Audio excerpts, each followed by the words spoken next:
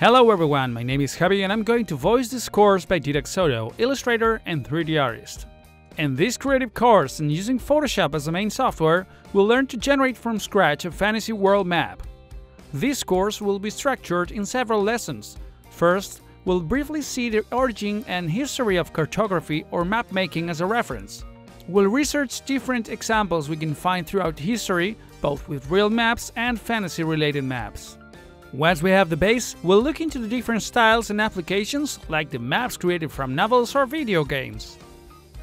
Later on, we'll find out about the creation methods and we'll learn how to edit our map using continental drift theory. This will make the shape credible and feasible and will lay the foundations in order to, using several methods, keep shaping our map.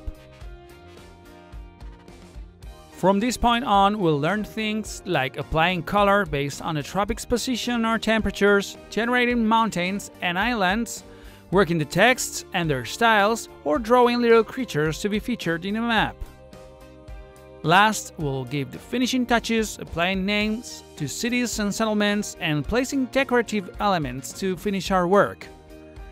Once we finish the map, the fate of this world will be in your hands. Should we start?